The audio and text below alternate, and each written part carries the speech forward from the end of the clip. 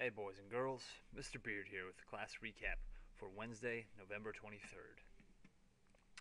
We began today with our Unit 12 vocabulary quiz.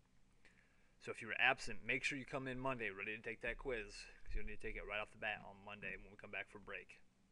It is your responsibility to remind me at the beginning of class. It'll be a 0 in the grade book until you take it, so certainly you will want to make that up as quick as possible. Next, we had some time to work on our lit circles. Keep an eye on those due dates. We've got page 4 due next Thursday when we come back from break. And as always, you can check our assignment calendar to see what will be upcoming and what is due.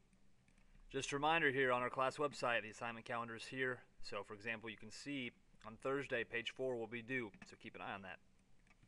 We finished class by watching Poe's The Telltale Heart. Yesterday we talked quite a bit about Romanticism and Edgar Allan Poe specifically. Today we get a chance to look at one of his works. Many of you have probably read it in middle school, so today was just a really quick recap and refresher on some of the themes of Romanticism and kind of a taste of what's upcoming with Poe and some of our other Romantic writers. While watching the clip, it should have really been clear to you how much paranoia was prevalent throughout this short.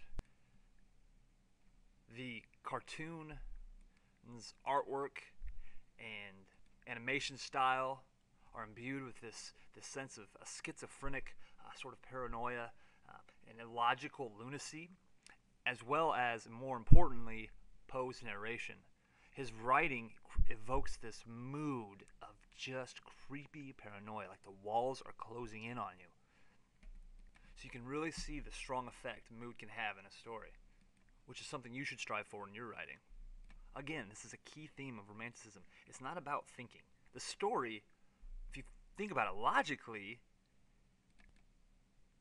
isn't very realistic or plausible, but the feeling, the mood it evokes is just palpable. And that's the effect Poe and other Romantic writers were going for, creating a specific feeling versus creating a logical, coherent story.